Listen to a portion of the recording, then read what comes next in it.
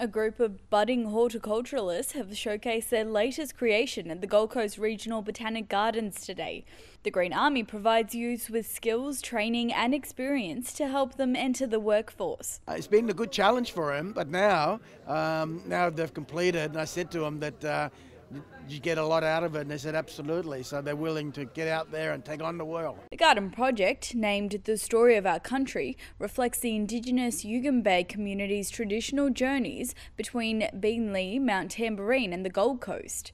It's about storytelling, the story about the first peoples here on the Gold Coast, and the Yugambeh people are able to share their culture with us.